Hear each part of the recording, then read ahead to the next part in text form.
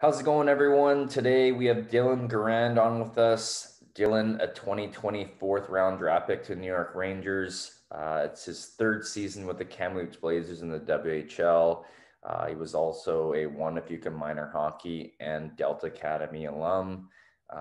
He also recently just played in the 2020 World Junior Championships in Red Deer and Edmonton, um, playing for Team Canada, of course, and he also was a Scholastic Player of the Year in the 2019-2020 season as the top student of the WHL, and also participated in the 2019 Top Prospects game for Team White as their goalie. Thank you very much for coming on with us. Yeah, thanks for having me. So, if you can tell these players, parents, and coaches what it's like to be a junior hockey player. Yeah, it's definitely a pretty broad question, but overall it's a lot of fun. And I think when pro guys talk about it, they always say like junior hockey's the best time of their life. And you can definitely see why they say that. And it's a lot of fun for sure.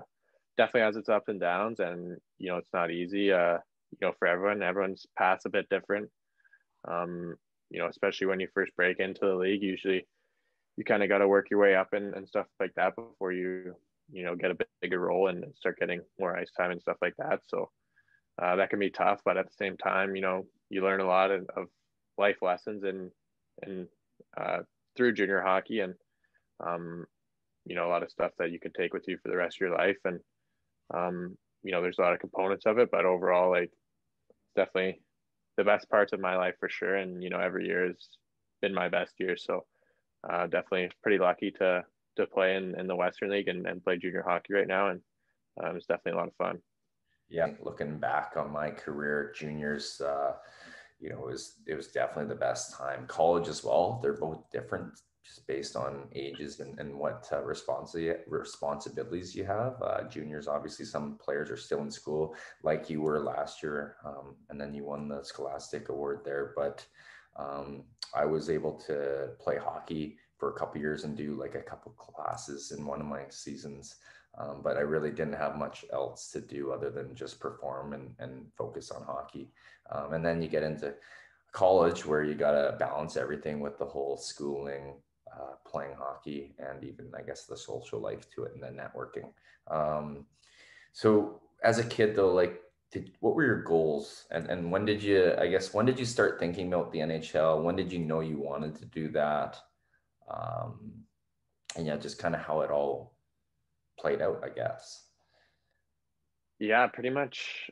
Um, for the longest time, I was just playing hockey to have fun, and every year I just wanted to play on the best team and just win games and have fun and stuff like that. And I made a lot of good friends, and I still talk to a lot of my teammates from growing up today. And um, yeah, the big focus was just having fun. And I think eventually, like, first year Bantam is kind of when things started to get a little bit serious. Obviously, the Bantam is, guys draft year, and it wasn't mine, but it was some guys on my team and, a lot of guys that we were playing against. So right from then, that's kind of a goal that I set, is that, I wanted to get drafted. And, obviously being from the island, I think, it's not quite as good as some other areas regarding the draft, whereas like Vancouver teams and stuff like that have a lot more. So it's kind of something that I wanted to prove to people is, I'm from Victoria and I think I can get drafted, and it's something that I wanted to do. So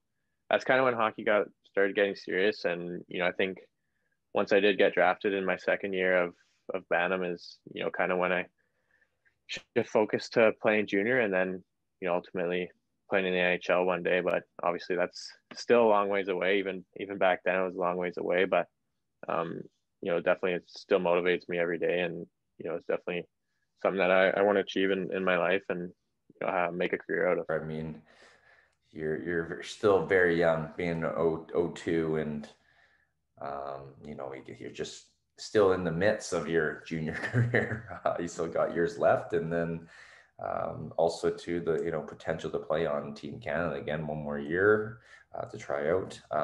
But yeah, and then comes, I'm sure you got big goals, and being, I guess, acknowledge as well with that fourth round draft pick too. Like that's huge. And then you get into, all that type of stuff as you go. But was there a certain point in your minor hockey days that you were thinking NHL and were really motivated? Like, is that right around the band time, or were you thinking of that even younger ages?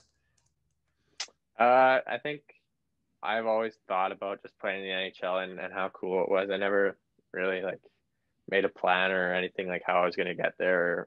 Obviously wasn't really too motivated. I'm pretty young and stuff like that. But yeah, definitely in midget is kind of where, or sorry, in Bantam when things started to get a little bit more serious and stuff like that. So And that was right around the time that you made the move from the one if you could minor hockey to Delta Academy, was it? And just checking out your numbers, you had great numbers there as well. So obviously, I think I can relate to you. Maybe it's once you start having success with hockey and you start seeing some things you actually think there's belief there. And cool. I think there's some sort of possibility or something might happen later on. You don't really know, but when you start having that type of success, and then your commitment levels and putting that much work, it's a lifestyle. I'm sure that's what all was included as well.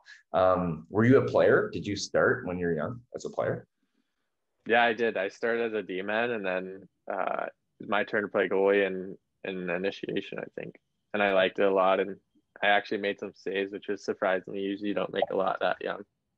And Yeah. then like 2 years later or 2 years after that, I would kind of rotate in and out. So like we had a goalie and he would play 2 games and then I would get to play 1 game and it would kind of do that for like 2 years and then I finally made the full switch after Right on. that. So a couple years after initiation, that's like kind of the novice first year Adam age. So I guess that's the U9, U11 now. Um, Yeah. okay, very cool. Yeah, I mean, so back then, as a player, I've actually, which is really weird. I'm friends with like a lot of goalies. I always end up being friends with like the goalies usually for some reason. I don't know. It's because they always shoot on them or always score on them or something. I get that respect from them.